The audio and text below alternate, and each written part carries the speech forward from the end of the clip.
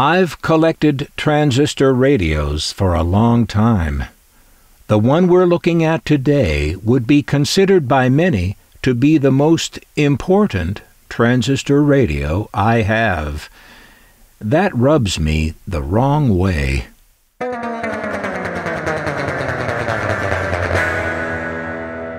It's pronounced Braun, they tell me. I don't mind saying it right, but that puts me in the position of saying it differently than every other English speaker because they say Braun. I don't like sounding like a smartass or sounding wrong either, so this name seems like a source of unnecessary conflict. And while we're pronouncing things, there's this, Dieter Rams. He's the designer, the famous designer at Braun, who is known for his minimalistic approach to damn near everything. And I'm sure I got his name wrong, too. Okay, now that we've got the celebrity talk out of the way, let's talk about this radio as a radio, just like any other object I look at in these videos, because, remember, someone designed all the things I look at. Most of the designers toiled, as the saying goes, in obscurity. But that doesn't make their work any less important or valuable. We get the pleasure of seeing and appreciating their work, even if we don't know their names. The very notion of designer this and designer that is a recent phenomenon, if you didn't know. People today talk of designer handbags and designer shoes, and even collectors refer to the Raymond Loewy Studebacker and Virgil Exner's fins. We didn't used to talk about such things. They were just Studebakers and Dodges. We enjoyed the cars and the shoes and all that. We just didn't have to turn it into a celebrity thing. We're obsessed with celebrity these days. Even in politics, if a pop culture celebrity decides he or she wants to run for political office, no more qualified than any of the rest of us, they are automatically the front runner.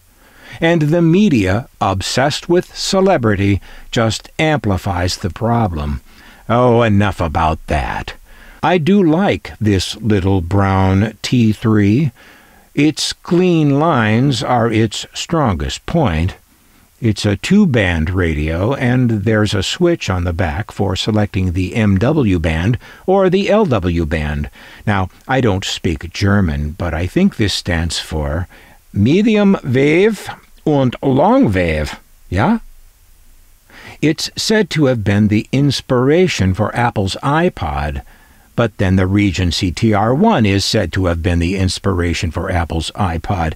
I don't think Apple's designers would have come up with anything different had neither of these transistor radios ever existed. I know that's heresy coming from a transistor guy like myself, but I'm also a design guy, if I may so self-designate, and that seems obvious. You might as well say the Braun from 1958 was inspired by the Regency from 1954. I don't think I would, but you might. The case is like nothing I've seen on any other radio, with this flap for easy access to the front. Usually a case for a transistor radio will have cutouts for the knobs and holes in the front of the speaker to let the sound through. But there aren't any holes here, so I guess it's good that there's a flap. And you're going to need that flap open to tune it, too, since there's no cutout for the tuning knob.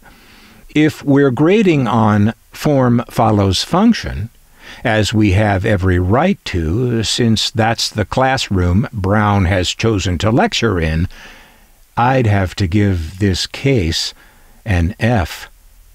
But maybe I just don't understand it.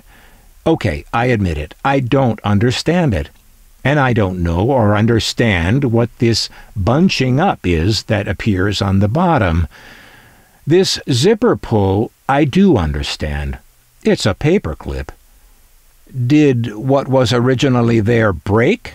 Or was this case so minimalist that it had no zipper pull on it at all, and a user somewhere along the way added a paper clip just so he or she could grip the damned thing. Inside, the radio looks impressive enough, solid and well built. This battery business looks like yet another mystery to me. There seems to be a battery compartment in the radio and another one up under the lid or back, each area holding 2 penlight batteries. I don't see how the batteries in the lid connect into the circuit, or are they just some kind of spares? This seems like an overly fussy arrangement. The power source is already the part of any portable radio most prone to fail. A design approach that deals with that failure point would be a step forward. I don't think that's what we're seeing here. It looks like I'm missing a couple of those springs that help hold the batteries in. And what's with this battery clip? It looks like a 9-volt battery clip, but sometimes those are used with battery holders holding penlight batteries. I don't know. Something is definitely amiss here. Perhaps it has been modified along the way. But even that begs the question, why? Why would it be modified if it hadn't first failed in some way? We find a circuit diagram tucked up inside the back with teeny-tiny printing on it. Under a literal microscope, I was able to see that the radio's power requirement is 6 volts, which would be delivered by 4 penlight cells. So those 2 batteries up under the back are not spares, but are indeed in the circuit. How they connect remains a mystery. The Braun T3. Maybe I'd be a little more charitable toward Braun and its design philosophy if it weren't for my experience with their digital thermometer. Now let me ask, what's going on with you when you need a thermometer to check your temperature? You're not feeling well, right? If you're like me, you've got to be feeling pretty lousy before you get out the thermometer. So you're feeling pretty badly, and you reach for your fancy Braun thermometer with the digital readout, the one that you stick in your ear to take your temperature. Quick and easy, was the sales pitch. Okay, I can grab an old-style analog mercury thermometer with one hand, but it takes 2 hands to get at this thing because it has to be taken apart from its convenient cradle. Now, how do you turn it on? Remember, you're already feeling lousy. How do I turn the damn thing on? There's no on-off switch, of course, because that would be too maximal. And this product is minimal. You push its 2 buttons, nothing happens. Battery is dead. No temperature for you. Seriously, no backup of any kind. Well, that's harsh, I think. So you find the battery compartment and open it up to find what? A quarter. A battery that looks like a quarter. Remember, you are not feeling well at this moment. Now, how am I supposed to have one of those batteries lying around the house? I have some penlights, of course, and some 9 volts like anybody else, but nobody has those little disc batteries lying around. Nobody keeps spares of those. There's like 1 billion different kinds of them anyway, all slightly different and wrong. At this point, I fume at the money I spent for this now useless thermometer and reach for my old analog thermometer.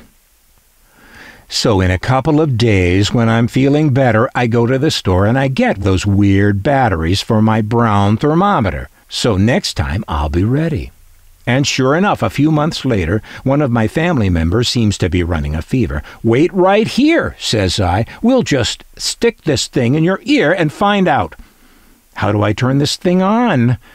Here we go again. I push some buttons and, okay, some numbers and some tiny little symbols come up on the LCD screen, and they start blinking at me.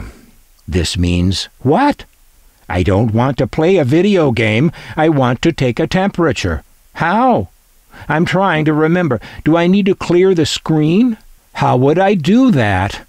What do the 2 buttons do? They don't say, of course. They have little symbols by them. One symbol looks like a flash bulb you'd see on an old camera, and the other looks like a target. I need words. Where are the words? I'm not interested in taking pictures or in archery at this moment. I'm trying to take someone's temperature. So, okay, I figure I'll just stick it in the ear and see what happens. Then I remember something about gently tugging on the earlobe when you do that. I can't remember, so I get out the owner's manual. That's right, an owner's manual for a thermometer. And it's a good thing I did, because I learn how ignorant I am and how to position the thing just right in the ear, and I learned that there is another button, unmarked, of course, that I have to push to actually take the temperature. And so I do it. Beep, beep. My family member, who, remember, is not feeling well, thinks I'm an idiot, and I feel like an idiot. Products that make the user feel like an idiot. This seems to be a growing trend. Maybe you've noticed. It's bad enough when it's done by companies to cut costs and make things cheap. But to make products that make their users feel stupid, and to call this a design philosophy, that's a little much. The fact that some of us are stupid is no excuse.